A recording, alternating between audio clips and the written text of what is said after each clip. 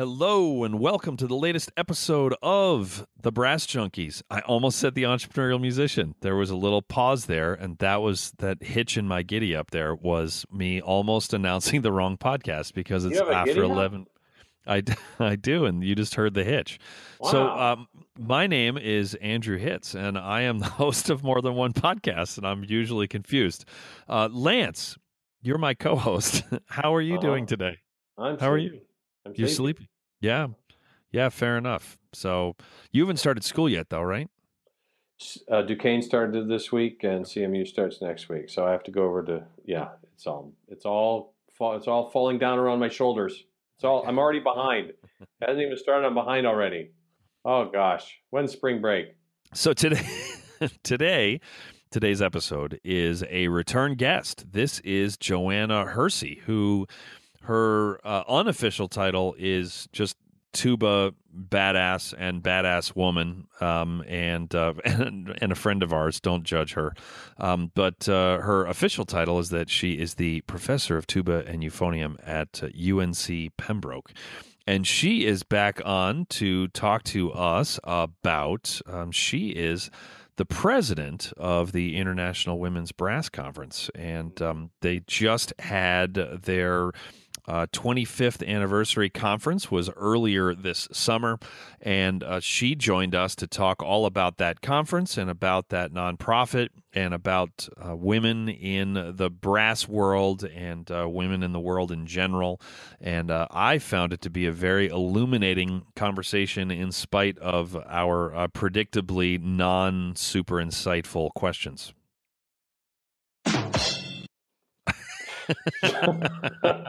That's just a little preview of something you got to come. See, we're trying out a new platform, and Andrew had the lack of foresight to allow me to initiate the call, which means that I'm in charge of the sound effects.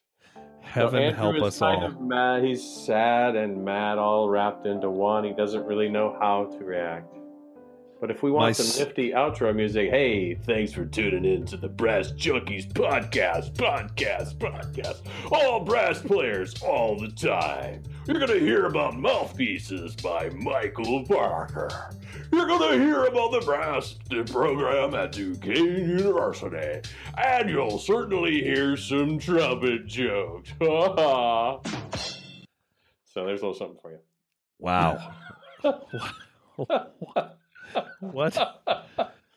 First of all, if you're still listening to this, whoever you are, congratulations. Yeah, threshold for pain.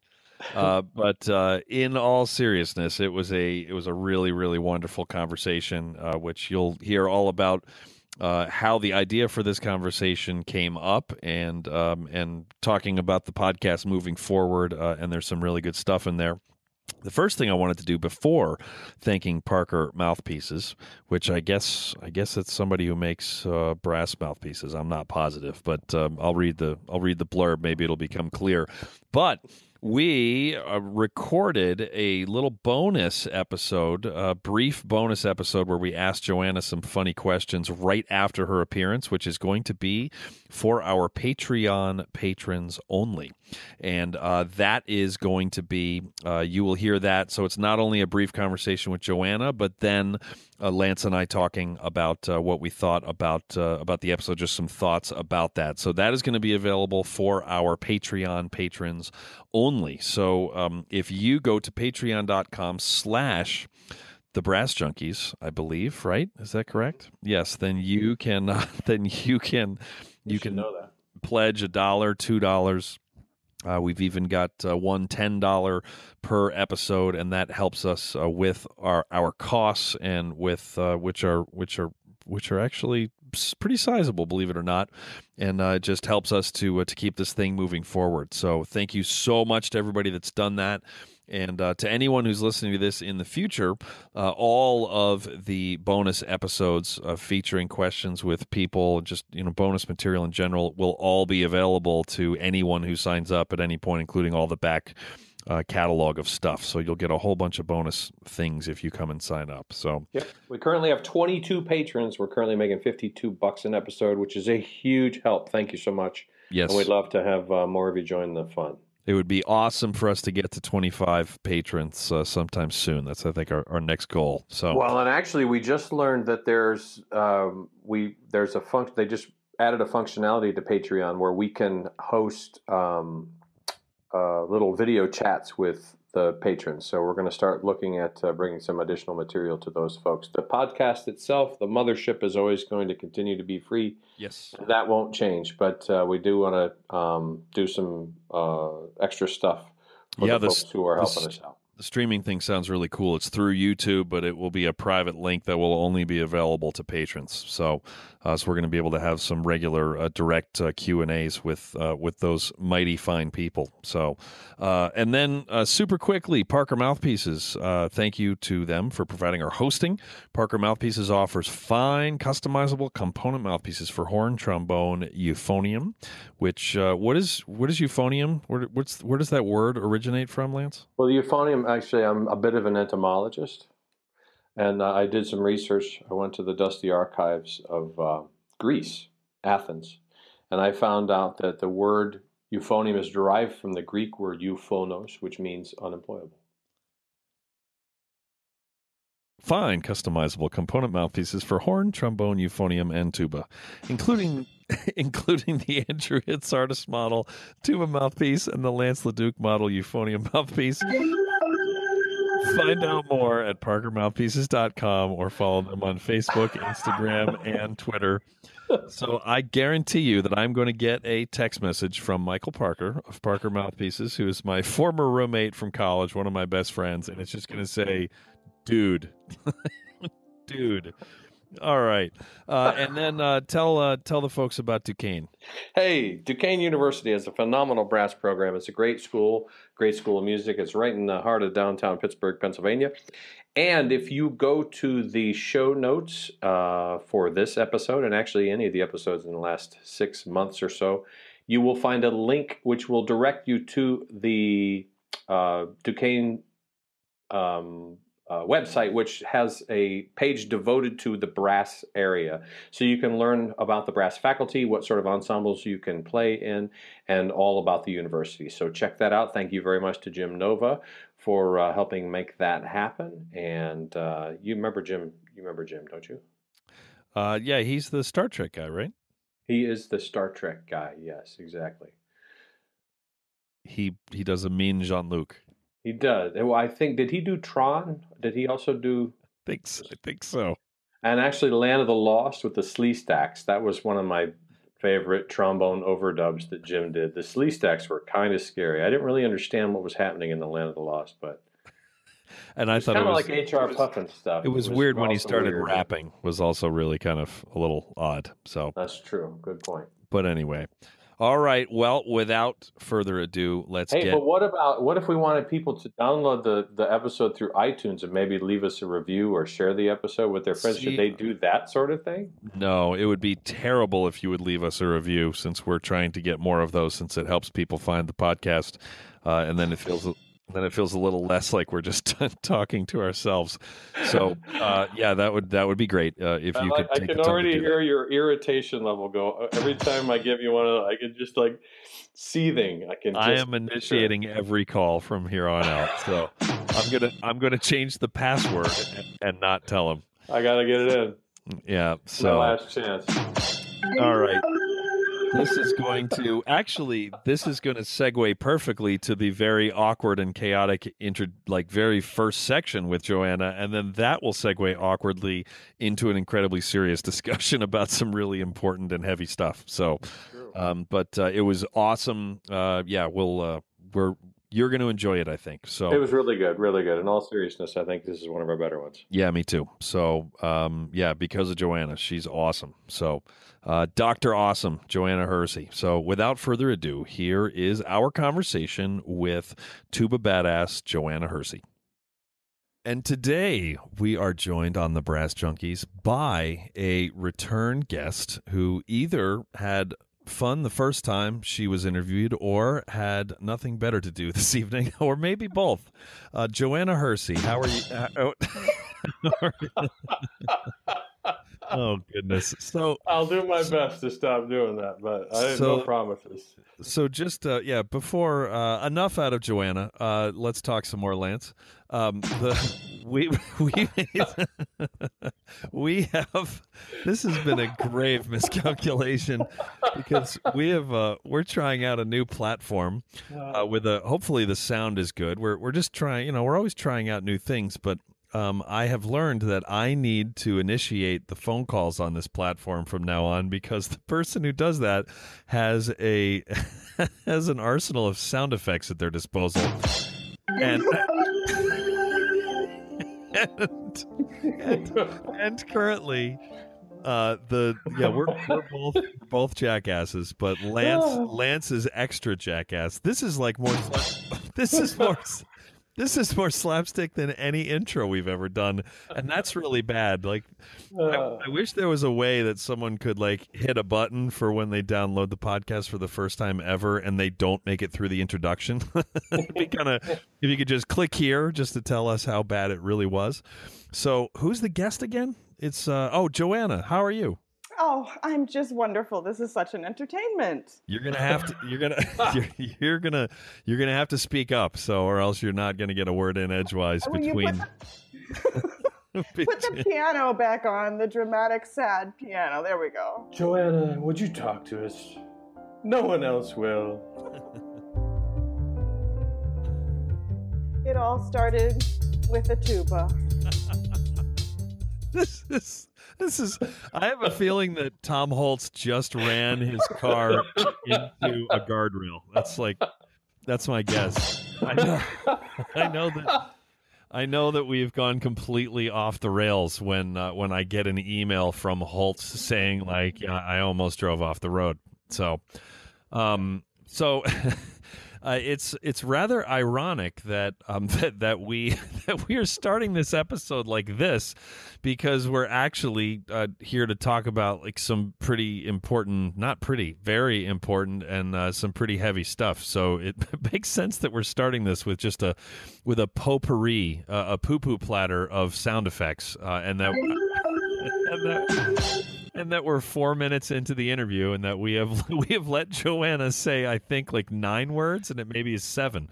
So, good stuff. So Joanna, let's try and corral this. Can you, just in case anyone did not hear your first appearance on the podcast, which like whatever, and they also live under a rock and don't know who you are, since you basically do everything. You're one of the busiest people that I know in the entire brass world, which is saying something. If for that rare combination of person, can you give us a short version of who are you and what do you do? And if you were a tree, what kind of a tree would you be? Wow. Okay, so I'm going to go with the easy one first, which is that I carry tubas and euphoniums in and out of my car, and I play them in various locations. I am based in North Carolina. I teach at the University of North Carolina at Pembroke, and we've just started back this week. Today was the 4th day of class, so all of this hoopla is probably appropriate. And so one of the things that I love to do is write. So that's an interest of mine, and women brass players and women's bands is something that I like researching the historical aspects of. And I tour with chamber music. I've just become a member of the Seraph Brass, which is a brass quintet. And so I'll be touring a lot more with them. And I'm the president of a pretty cool organization. What organization would that be? It is the International Women's Brass Conference. Very cool. So that might be what we want to talk to you about. It could be. It could be. Lance, you haven't had a sound effect in a while. Well, I was trying to hold it together. Good. I was a little upset because you were making fun of me, and I got a little emotional, and I didn't really know how to. You do not get upset when people make fun of you. That's like trying to put out a grease fire with a squirt gun. It just makes it just go. No, brighter. It really affected me, and I thought that this was an opportunity for me to show a softer side of myself, but then maybe not. All right. So, what were you saying, Lance? This summer. This summer, you guys just had what annual IWBC was that? It was the 25th anniversary conference. And How cool is that? Yeah, we were looking back. And for me, and I'm one of those people, I think things are meant to be. And that when we cross a path and all of that, I'm one of those. I'm from Vermont, and we went over that already. So that's the tree hugger side of me. So when I was just starting out, and many of us might remember that we talked about, I came from Arizona State and Parentoni Studio, and I joined the Coast Guard Band. And that was the same year that the IWBC was founded and hosted its first conference. And so because I was newly in the Coast Guard Band, I was the second woman tubist in the premier service bands. And so Jan Duga, who was in the Air Force Band, she was the first. She called me and said, we finally have two, and we can make a tuba euphonium quartet. And there's this new conference that's been founded in St. Louis, and it was 1993. And so I went. And I went never having been exposed to any kind of art in the brass field that was made by any women. It was all male. And it was happening. I was from Vermont. I didn't see any of it. We missed it all.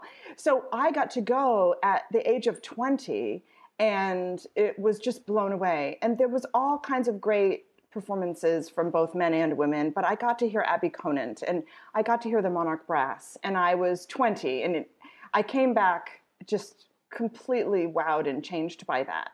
And so ever since I've gone to them, the IWBC saves up and does conferences every 2 or 3 years rather than having them every year. So it's something that there haven't been 25 of them, but it's been 25 years. And so to be able to come out onto the stage in New Jersey, we held it at Rowan University, to be able to come out and welcome everyone to the 25th anniversary as president, when I remember, and I looked out and I saw all those college students that were there for the competitions and that might have had chamber groups there. And I remember being in that chair, and it was one of those old fogey moments, because I saw that all come back around, and it meant a lot to me to be able to be leading it. Wow. That's awesome. So how big of a conference is it? Well, it varies. I'd say we probably had something along the lines of 300 registrants, maybe. So it was Monday, Tuesday. I think the competition started on Tuesday, and it went through a Saturday night, so almost a week. And we had vendors and people that came for the day. But it was small enough that one music building could hold it all, unlike a larger, massive thing like Midwest or something like that. You were able to see and speak with everybody through the course of the week. And so I liked that about it. We were able to have just a couple of things happening at any one time, so you could go to things, which was good. So it feels more friendly. And if somebody's not been to a conference before, I think it's nice because it's not so overwhelming. And who was the organizer this year? I mean, you said Rowan, but who put the thing together? Right. There are 3 site hosts who did awesome. Amy Shoemaker-Bliss and Brian Appleby Weinberg, the euphonium and trumpet professors, and Lindsay Wilson, who is the horn person there. And Rowan University staff and students helped us. So they were the site hosts. And then members of the board of directors of the IWBC, Jan Duga and Amy Cherry, were our liaisons. And then we run lots of different committees. So you could serve on a committee if you wanted. And the competition committee, for example, took care of all of that. I was the chair of the awards committee. So we divide up the work so that it's not so overwhelming for any one group. So they were great. The Rowan University is in New Jersey, so it was an easy East Coast place for us, and it was great. So how far in advance, what I'm trying to get at is what goes into the planning for an event like this? The stupid white male question is, well, what's different about a women's brass conference than a brass conference? And that's a good question. And it's not that everything needs to be different, because there were men there performing and presenting, and there were women there performing and presenting. And there's going to be seminars on the Alexander technique and lecture recitals on how to write a program notes or resumes. But one of the things that struck me in 1993 when I went is that alongside all of that regular stuff and brass quintets playing Bach and Robert King and all the stuff that you would expect, there was a seminar on pregnancy and brass playing in 1993. And I remember going, and there weren't any tubists. weren't really any that were there that had ever had a child and been a performer while that happened. And there are some, but they just weren't there. And so I remember thinking, well, this doesn't help. We have trumpet and horn players. And so that's been a feature. So yeah, there's a great seminar on taxes and the music business, but then there'll be somebody who is talking about the kind of healing aspects. There was a great presentation on somebody who'd been through some trauma and how they had used music to get themselves out of the trauma. That was sort of feminine based. So it's not that everything is, but some of it is, and that's more unusual. Mm-hmm. Well, if we maybe back out a level, what is, I understand that a lot of these questions are sort of dumb, basic softballs, but what's the purpose of the organization? I mean, what is and the other part of it would be, how would you know that you won or not won? How would you know that you achieved your goals? No, that's a great idea. Great question. And so what happened was, many of us might know the name Susan Slaughter, who for many years played principal trumpet with the St. Louis Symphony. She's a wonderful dynamo. And it was her idea to start this all in the first place. And interestingly, looking back from 25 years, this is the early 90s, she got some pushback that we didn't need to have an organization that just talked about one of the genders.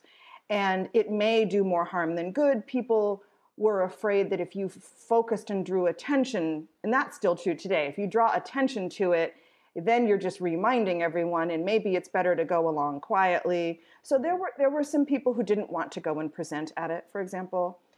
But her goal has always been that she wants to get the faces out there. And so to inspire people not to quit. There's a high percentage of young women that quit brass playing, for example, or that quit education after it wasn't what they expected or had been led to believe. And so she wanted to inspire people to stay in it and to showcase what can happen, showcase the great artists, and then to offer help. So there's a scholarship and a competition piece, and they're all open to young men and young women both, but that it would be especially marketed so that we would hope that girls would feel comfortable coming in. The auditions are all blind for the first rounds. So you have judges that are a good cross-section. So Susan Slaughter would say, if she were on this interview with us, that she just wanted to start a discussion and that she wasn't intending for it to replace iTex or anything like that, but it would just be an added way to remind everyone that there is a little bit of work to do in the area of gender and race, especially in classical music and in jazz. Well, what a powerful thing for a 20-year-old young woman, even though you already had a job. I don't care, you 20 years old is young, to be able to walk into that environment and see all of that happening. There's as a straight white male my entire life, there's an awful lot that I have taken for granted, and the fact that I grew up watching the Boston Symphony and that virtually the entire brass section looked exactly like I do, just older, and that I'd go see the Canadian Brass and they looked exactly like I do, and I'd go to see Empire Brass, they look exactly like I do. And that's something that never ever crossed my mind when I was a kid, but boy, how powerful was that when you were there and were surrounded by people who looked like you and didn't look like me. That's right. And the idea of seeing yourself, seeing your face in them. And you can do that without it, because any of us that are over a certain age probably did it without it. I didn't know. There are women tuba players. Connie Weldon was around when I was just starting out, but I didn't ever meet or see her as a young student. So it's possible, but you would rather that we showed everything. So that was Susan. And Susan is one of these people who is very quiet and unassuming. And until she has a trumpet in her hand and she's playing Mahler or something, she's calm, and she's one of the people that won't speak up right away. And she's very quiet and dignified. And for somebody like that to feel so strongly really shows, I think, the importance of it. So she hosted a conference in St. Louis. It was a roaring success. And then we all had a network. And it was a book, because back in the day, you didn't have the internet. So you connected. There was a membership book, just like the ITEA journal, the Tuba journal used to be a book that you could look up names in. Of course. And so, right, the Women's Brass Conference had, so you could look up by state and see who was there if you were interested in getting mentored or having a lesson. And I thought that was neat. And so then she's kept going with them. And when I got asked to be on the board, which was about 3 years ago, that was one of the most exciting things that had ever happened to me, because it was my chance. And of course, you don't understand what's about to happen to you when you join a nonprofit and begin to run one. Because if you did, nobody would do it. But it's wonderful to the cross-section of people that I have met through it. So I'm so excited. And so Lance alluded to this in his question about how long out are we planning and what are we thinking about. So we've just finished in June. We're going to have the next one in 2019. So that's 2 years. And we're already in the full planning stages for that. So it'll take the next 2 years to get that conference off the ground and running. And that's the most exciting thing of all about this call, is that it is at Arizona State. Hey. So Deanna Swoboda will be hosting that. And she hosted one for us when she was at Western Michigan. So she's a veteran conference host. And so I'll still be president. And I'm very excited to go back to my alma mater and lead us through one more. So that's going to be great. That's awesome. So 25 years is a good amount of time. He's trying how not has to say that I'm old, right? Okay. Well, I'm older than you, so it's all good. I think you're both old. Yes, yeah. Right. Thank you. You're welcome. In what way or ways, if any, has the conversation changed in 25 years? Well, it's interesting because some instruments are kind of headed over the line faster than others. Like horn, today, really, it's not that unusual for people to see a woman playing horn as a college professor or in an orchestra or military band. It's up to something like 28% in the nation's orchestras. It's not as strong as principal. Principal horn is only at something like 10% for our nation's top orchestras, but the horn has really crossed over, and that's something that you really don't get surprised. I always think back to auditions where we're so careful. I was in the military, and you're so careful in auditions. You're going to have a screen, and you're going to have carpet down maybe so that the person can walk to their chair without you hearing the click of shoes, or you maybe ask the candidates to take their shoes off. So you're very careful about that. And I remember when we stopped doing that for horn about the shoes, because it was more than half women, and we decided at that point we probably didn't need to worry about the shoes. It's not the shoes. Right. So just to stay with that, so what do those ratios look like, or which one has been at the back of the pack in terms of advancement? Well, it's interesting because they're all about the same. Trumpet and trombone and tuba are all sitting around 3 to 5% nationally, and this is orchestra. Now, we've gotten some major players that, like Harold Janschen, the Philadelphia Orchestra, that's tipped the public's eye. So, like, I teach you a section of music appreciation, and she and Allison Balsam are both in my music appreciation textbook, which is awesome. They show pictures of them when they're talking about what brass instruments are, so that textbook has done a good job of shifting gears. So the other ones are slower to shift. It's sort of like flute. It's interesting for the woodwinds. Flute has turned predominantly women as far as our orchestras and bands in the U.S., but clarinet and bassoon have been slower.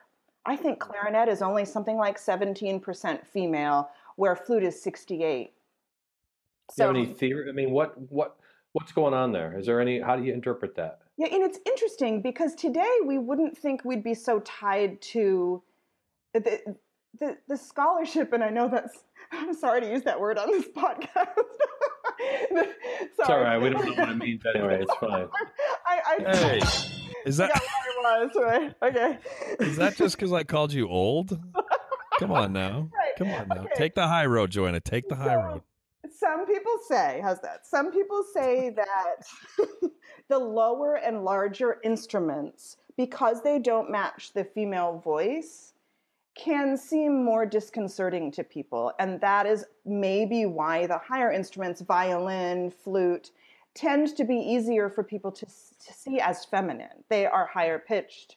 And so the higher brass, that doesn't work though, because I think trumpet's so strident that it cancels itself out. Jokes right. Strident. Good job. Well, do you think, I mean, I'm thinking about how, I guess we're about the same age. So the guys who were band directors, and they were primarily, well, actually, they were all guys, all the ones that I knew, save Stacy Detkin, who was a legend, still is a legend.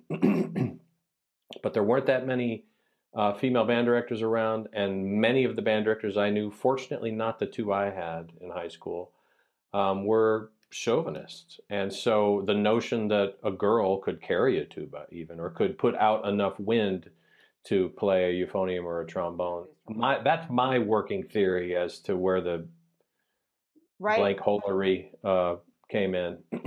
There's this preconceived notion that it was physically impossible. Yeah, there's sort of a macho culture with trombone, well, I don't know, maybe that's the wrong example, with trumpet that doesn't exist with flute or clarinet. So we do see the brassiness, and it's louder. It's also the war instruments, right? The brass. So whatever all of these combine in our brains and our expectations, we see it as being difficult and needing a lot of force, and it's lagged behind a little bit. And that's why it's cool to have these conferences, because if you happened to think, oh, I don't know about piccolo trumpet and some lovely young woman, you don't need to hang out there for very long before your expectations are blown away.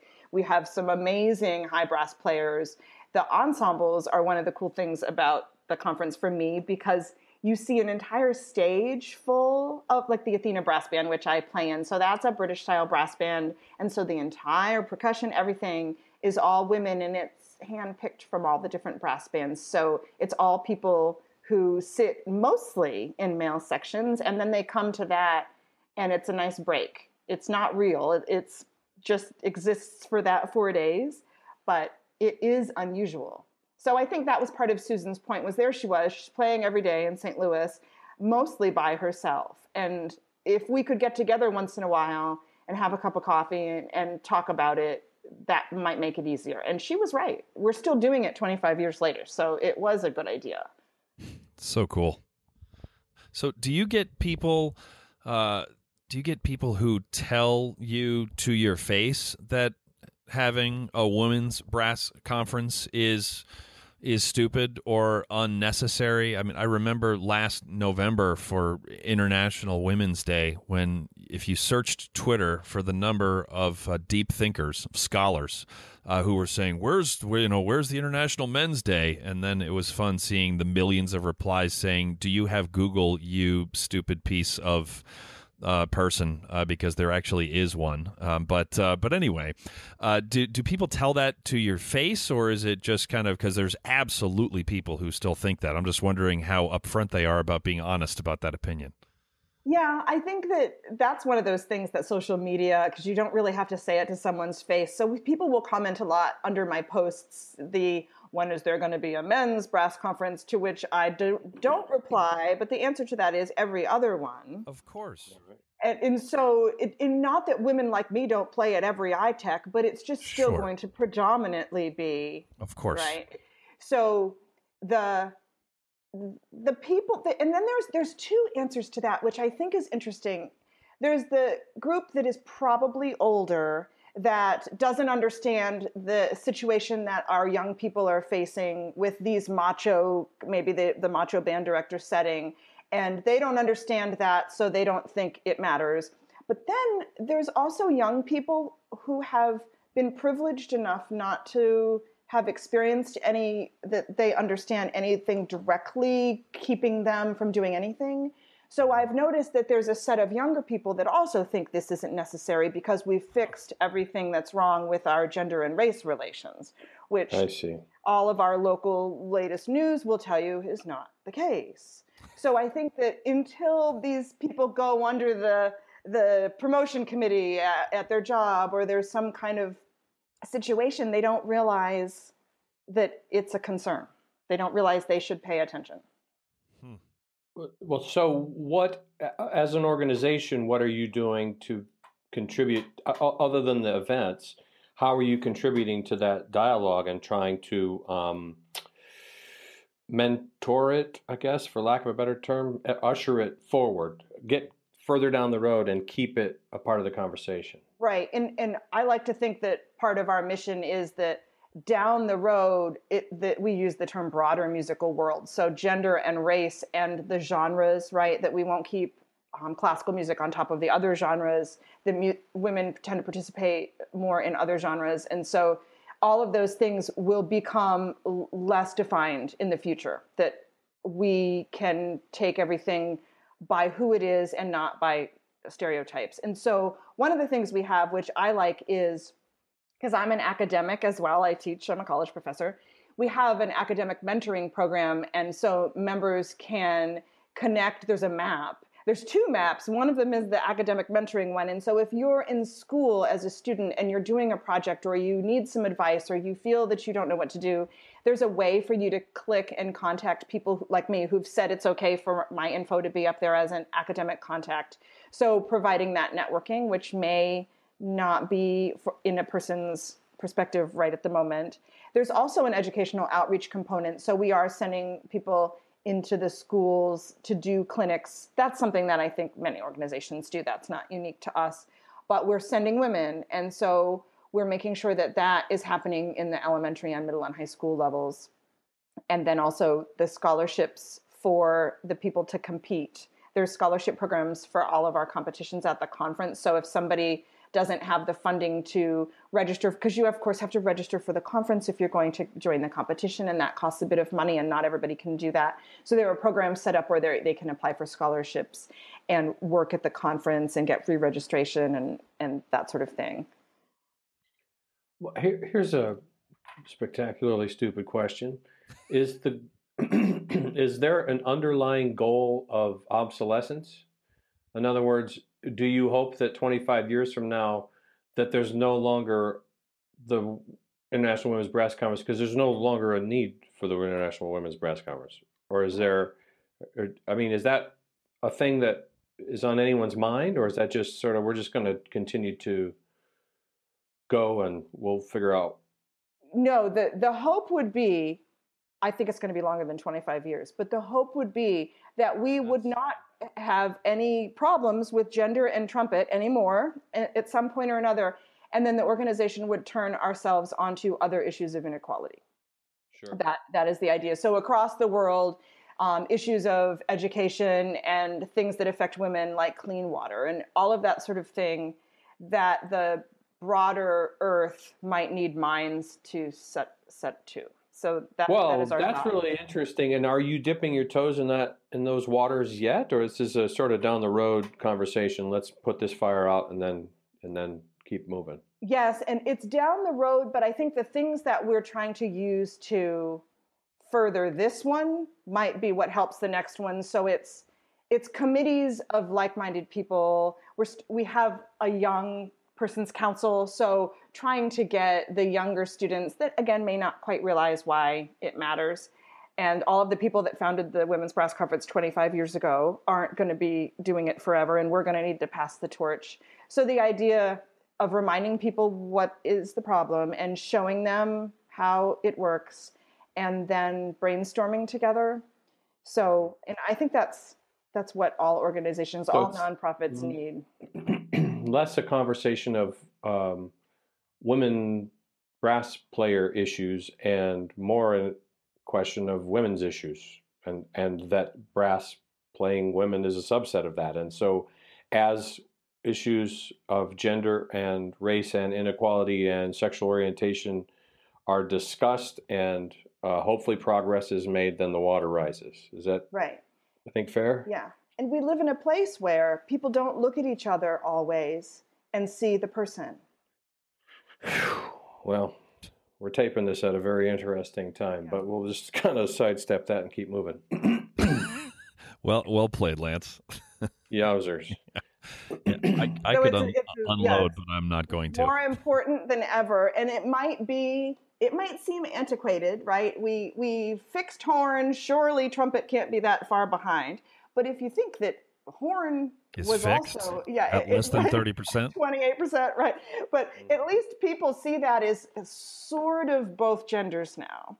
So, but trumpet should have come along with and didn't, right? So, right. And it's fascinating. Wow. And isn't it, I mean, it's not, I don't mean this in any way to sound like I'm surprised by this or ever have been, but it's crazy how slowly things change. It's just crazy. My dad grew up in Florida. My dad is 76, and he vividly remembers like 2 drinking fountains at gas stations growing up, and those days are of 2 drinking fountains are long behind us, and yet here we are. After we're like a week and a half after a massive, neo-Nazi rally right down the street from me here in Virginia. Right. Not far from me in North Carolina, right? Right. And so, so there may not be 2 water fountains anymore, but it's incredible how, as much as things change, the more they stay the same, which is why, and Lance totally threw the 25-year as just a random number. And as you said, you think it's going to take a lot longer than that. I would be shocked if 25 years from now, if all of this was behind us. I mean, it's just depressing how slowly things move. But thank goodness there are people like you and your organization who are not just cynical about everything, because that's kind of I'm trying not to be these days. I'm trying to, trying to institute small changes in my life and whatever to try and make the world a better place. But boy, the easy thing to do is just to get cynical and to just kind of say, well, this is how it's going to be. But thank goodness there are organizations like yours that are not doing that. And we had a cool moment at the conference. One of the things, this was a big deal to me. We gave an award to the music director of the Baltimore Symphony, Maren Alsop, and she came to Rowan University and accepted the award from me, and many pictures were taken. It was awesome. And she gave an acceptance speech, and she said something right along those lines, which I thought was really great. And she's been conductor, and again, we're talking about brass, but it's that larger thing. People who are women who happen to conduct, to direct in choir or in band or compose or any of the facets of music, produce, whatever it is. So she has a veteran conductor. She conducts in Sao Paulo. She conducts Baltimore, and she's been around a while. And she was given an award from us because by chance in 1996, Maren conducted the very first Monarch Brass. The Monarch Brass is a brass choir. Susan Slaughter thought, well, we should have a brass choir that can go around on tour and show people what we're about and advertise and show these orchestra players. So Maren Alsop was the very first conductor, and they put together maybe an 8 or 10-piece brass choir, and they went on a tour, and Maren conducted in 1996. So she was part of the organization from almost the beginning. So at 25th anniversary, we gave her a nice award. And in her speech, she said something that I thought was fascinating about that passing of time. She said when she first began conducting, she thought, well, there'll be lots of women here soon. And she said, well, 5 years went by and 10 years went by and then 20 years went by. And she looked around and she said, why isn't anybody here with me? I seem to be mostly all alone. And then she realized, she said, that she was supposed to do it. Hmm. So she's founded a conducting institute, and she's working with inner city Baltimore students. And so she reminded us to get up out of our seats. Right. Wow, that's powerful. Yeah. Well, if Andrew and I want to get up out of our seats, what do you tell dumb white dudes? Well, I would say that you're not dumb, first of all. Well, we're not scholars either, so it's the people that are in the gray area in between. But you guys are teachers, and I think many of us that are musicians also teach, whether it's in our living room to the 7th graders, whether it's at a school or the collegiate level, the high school level. I think we really have to make sure that we're not accidentally doing anything like saying to our young woman, are you sure you want to play sousaphone or whatever? and making sure that the young men feel free to choose if they want to play something like the flute, because it's starting to go the other way a little bit. We do see some gender segregation by the opposite way too. And sometimes band directors tell me that they will get a parent who says their son won't play flute. Their son's not going to play a sissy instrument like that. So we do see it both ways, but it's not as much the other way. So I think as teachers, we can look for places to educate and look for the instrument that truly catches the student's eye and the magic that catches the student rather than what they think they should play, because they tend to go in groups, the young, and try to single that out. And as parents, we can look for places with our own children to try to reset that gender expectation. What does that mean? Is a principal of an elementary school always a woman? Is it going to be a man? Is the music teacher always a woman? And talk about that. I think that we learned that this week with the idea of sheet caking and then going to Boston Common and holding up a placard, right? You can do either. It's fine if you don't go to Boston Common and hold up a placard, but you're going to live your life in such a way that shows everyone around you that belief system that you have. And that's just that you have to be open to what people are and not what you think they are. Okay, so now that's awesome. I'm going to put you on the spot. We're going to go kind of case by case. Okay. So that is awesome for the band director or the music educator who is assigning instruments. Now talk to my son, who's a sophomore, going to be a sophomore trombone player in the high school band or high school orchestra. So how is he a good colleague? What is he doing potentially that's upsetting to his colleagues, or that he's clueless about, or that he should have on his mind that maybe he doesn't? I got a good one, so I don't mean to throw him under the bus because he's a really good dude. I know you do. I'm just using him as an example. In spite of playing the trombone and of being your son, he's both intelligent and a gentleman. It's shocking. Craziness. Yeah. Well, one of the things that I think that we can use, especially with teenage boys, because they tend to be the bulk of the brass sections in our high school bands and orchestras and jazz bands, I would say find a way to get those girls into some leadership in the ensemble. If there happens to be a girl in the trombone section or in the trumpet section or it's playing bass or whatever it is there a way that a leadership task can be given to that young woman? She may not be principal or section leader, but is there a committee? Is there a way, is there a job that can give her a chance to try some leadership? Because I think leadership is connected to this. The opportunities, young men who are gifted constantly have leadership opportunities come at them, and they get used to that and they shoulder that. They grumble about it, but they'll do it. And sometimes young women are shyer and sit back. And young women who haven't led through 4 years of high school music are going to be hard-pressed to survive a competitive collegiate music program. Mm-hmm. Well, and so when they get there, let's just take it another step. You kind of dodged it because that was another one about my son can't do anything about putting that girl in a leadership role. But it's like she's not even listening.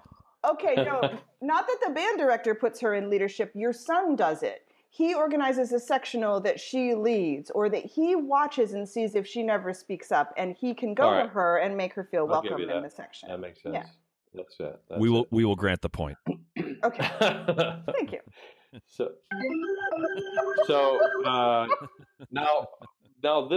now you're talking straight at me. Okay, Lance.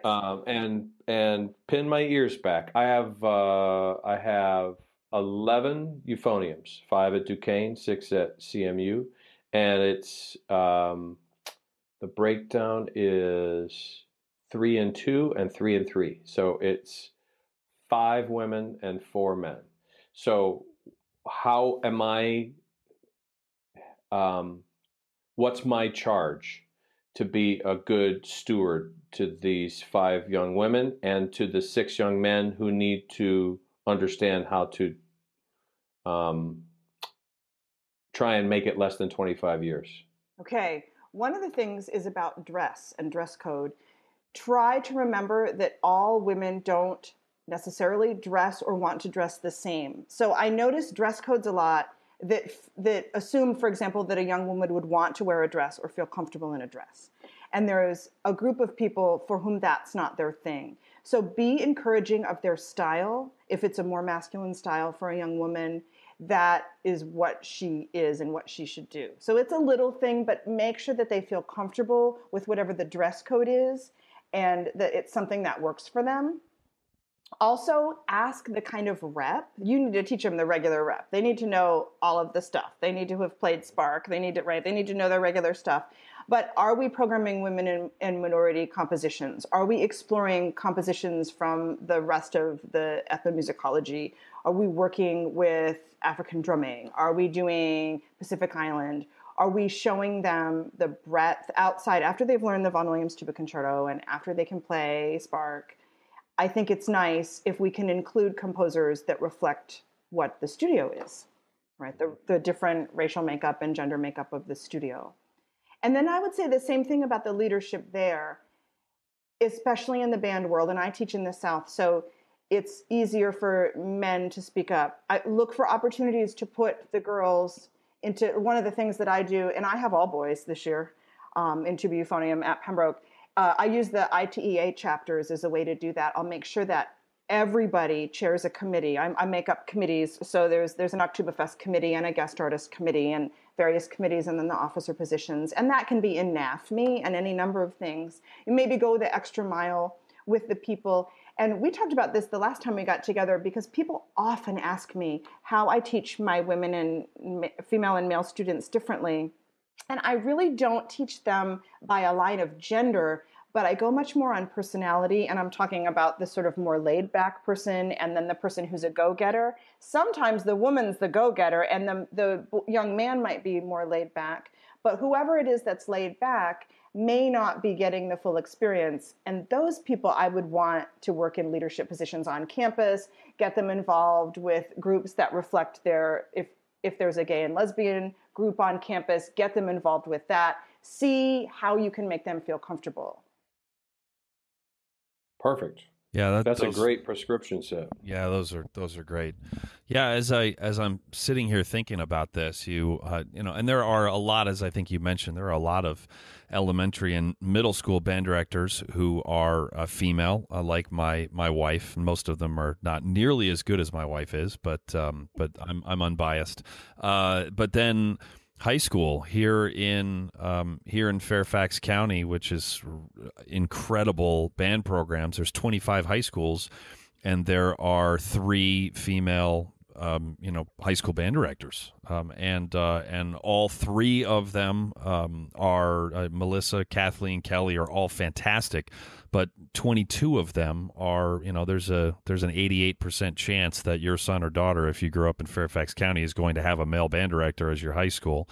It's the same thing with studio teachers, where of course there's the you and the Deannas and the Jamie Liptons, and there's some great examples, but there's an awful lot more people that look like Lance and I, and it's just everywhere you turn is not just men but white men everywhere, and so the concept of creating a committee just to put them in a position of power where they're heard, because it's infinitely more important that a student feel like they're being heard rather feel like they have the ability to be heard rather than for them to technically have the ability to be heard. And I think it's all how they perceive it, and the specific steps that you just talked about are a very proactive way to help facilitate that and help them to become the leaders that they can be. But none of us who have any leadership qualities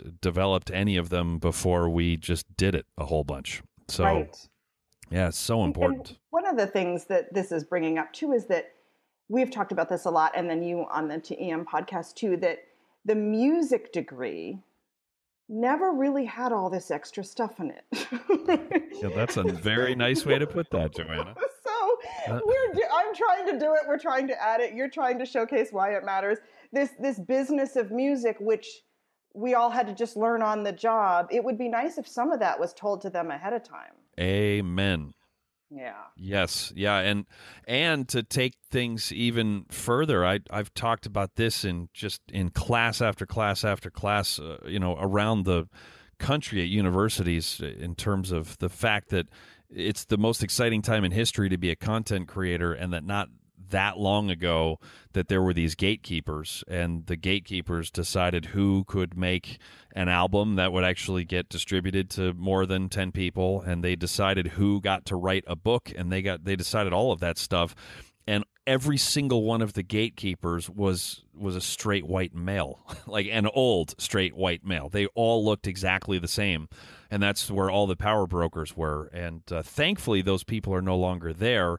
Well, they're still there. They've just been largely marginalized compared to where they were, just because of the proliferation. I bet you didn't think I knew that word, Lance. The proliferation of of high speed internet in so many areas of the globe. And thank God that's the case. That those people don't possess that power. Some people used it absolutely, in a manipulative and mean-spirited way. They wielded that power. Others didn't intend to do it, but still, it was there. So thank goodness we have to empower the people who have been disproportionately represented in all of those books, albums, etc. throughout, even just recent history. We have to empower them with the skills to be able to take advantage of the fact that those gatekeepers no longer have everything under lock and key. So, people that get to study with people like you, who are encouraging them to become the leaders that they can, and also equipping them with the skills to be able to move forward and be creative and change the world in some way, whatever way they choose to do. They're awfully lucky to cross paths with somebody like you. You should teach more students. You should have like 40 or 50 or 60. That's what I think. I agree. It's interesting, and one thing we haven't talked about yet, which matters, is the aspect of family.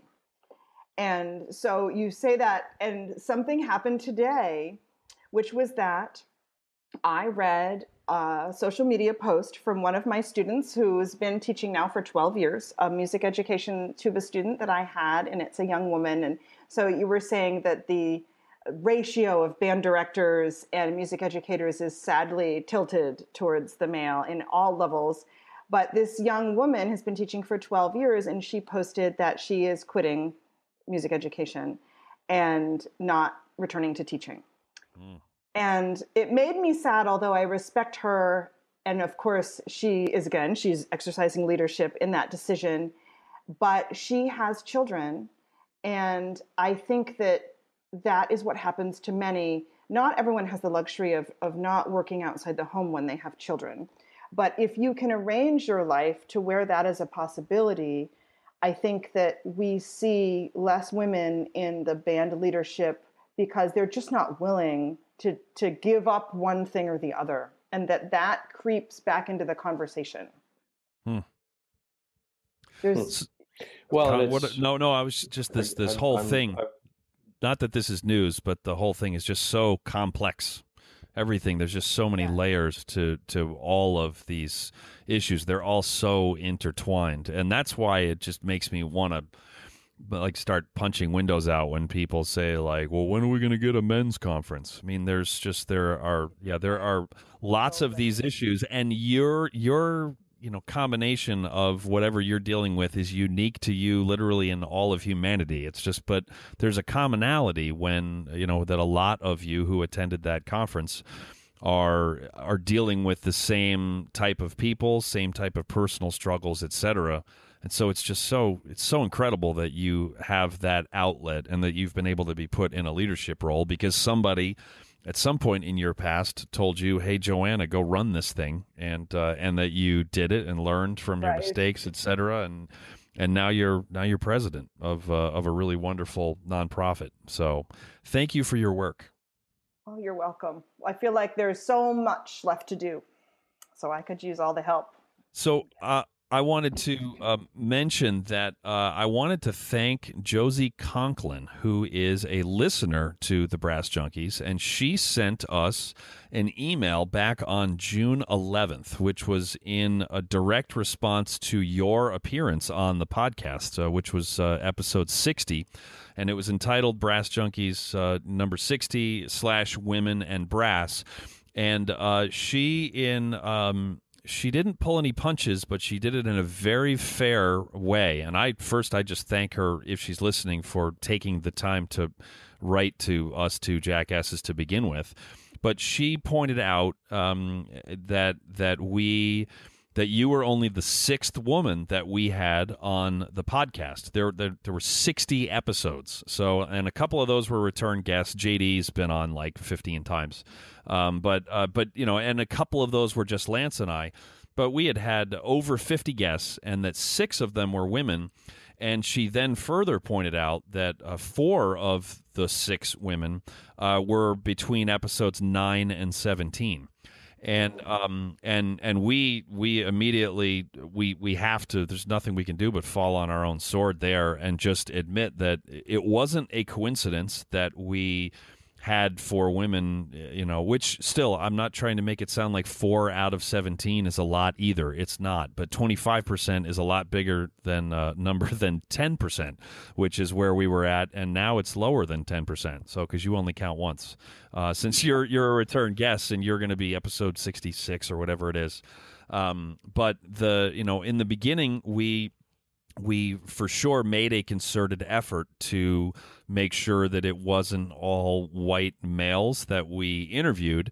And so we asked a number of people, and it's not like, to be very clear, it's not like we could only think of 4 people. We have a list of people that we want to be, that we either have approached and just haven't followed through on, or that we're going to approach. But then Lance and I fell into, it's been, this is not to make an excuse. This is just a fact that it's been challenging for us to schedule Lance and his family and his career, me and my family and my career, and a guest all at the same time. It can be kind of challenging. And as a result of that, we can kind of throw guests together. Certainly we always batch them on Saturdays. We'll do 1 Saturday a month, and we will do 3 interviews that morning, and then we take off the summer because we're both just kind of traveling, and it's hard to pin people down in the summer. But whenever we would fill in, 95% of this business, therefore 95% of our direct colleagues all look exactly like us. So the thought is, well, yeah, let's ask Mike Roylance, who hasn't been on the podcast yet. And I was just hanging out with him the other day. Our kids were playing, and he's going to be. But the point is that any time that we did that, it ended up almost always being a white male. And so we have to do better about that. But she actually, this will make you very happy, Joanna. She, as a result of hearing your interview, she not only sent us a very polite and caring email telling us to get our act together, but she also got in her car and drove like the next day to the conference. And yeah, exactly. So, and she's and I say this only in quotes, she's only an amateur trombone player, which I think is even cooler. She's her Google profile here says that she's like a chemist, I think. So, yeah, which is really, really great. But it's funny how when Lance and I are not thinking, when we're not intentionally thinking about it, that we end up, I saw the streak from 17, it was like 24 episodes or something later. It was almost a full year that we went between female guests, between 17 and whatever the next one was in the in the 40s. So, and we absolutely need to do better, and we're going to. And remember, it's natural for people to form like-minded groups. That's not harmful when you form groups with friends that you feel like-minded with. That's why things like clubs on campus work well, because it's like-minded people who are all alike. But once in a while, we have to remember, like you're saying, to just step away from that and think, if I was the other type of student, where would I want to go? And what is the viewpoint, and how might it be different? And what value can these other groups bring? Right. Yep. Well, I Lance, don't know anything that else? I'd let us off the hook. I don't know if I'd let us off the hook that easily. That's a very nice thing to say, but we just need to double down and send be you the IWBC membership roster, and you can start scheduling. great. Yeah, need it. we will take it, and we really do have a list. I've done better with TEM, but that was because one day, and I don't remember what number that was, but I looked at the list of people I'd interviewed, like the first 20 something, and I went, wait a minute, what? It's like my initial list of just immediate colleagues that just kind of that popped into my mind right away. They all looked exactly like me. So, and I kind of was like, wait a minute, this is a big problem. So I've done better with TEM. I still need to do better, even better still with TEM. But there is, it would be one thing if there just weren't that many incredibly talented, successful, and interesting female brass players who could make, our podcast better than it should be as guests, but there's enough to fill literally years of the podcast without interviewing a single male. So it's not exactly like it's going to be a sacrifice. We just have to get our heads out of our collective soft case? That's what we'll say, and just pay attention to to who we're asking and make sure that it's representative of the world at large, and not reflecting the less than 10% percentage of the of non-horn playing female brass players in professional orchestras. Well, is there anything else that you want to add, Joanna? This has been awesome. Thank you so much for taking the time to speak with us about all of this really important stuff. You're welcome. I think that one thing that I would want to leave everybody with is that young people in general, but especially our young women and our minority students who might not have the same kind of support from everybody they meet, challenge them to take the risk. Don't look at them and tell them to play it safe. Don't look at them and think, well, you're probably going to have kids in a couple of years, so you wouldn't need to go to that master's degree school. Don't put the family into it. Don't look at them and think about their finances. Tell them what they need to do to get to their goals without any of the extraneous stuff. Wow. That's pretty good. I like it. Where's my sad piano music? Well, I have a special. I was hoping that you might actually. I thought you might offer up some advice. You're so wise, clearly. And we already have some advice for Jens. But in light of the conversation that we just had, maybe there's some direction you can point our Canadian friend in?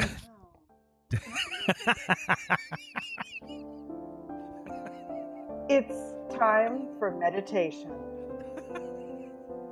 Sit calmly, listening to a trumpet ensemble warm-up of all women. Clear your mind.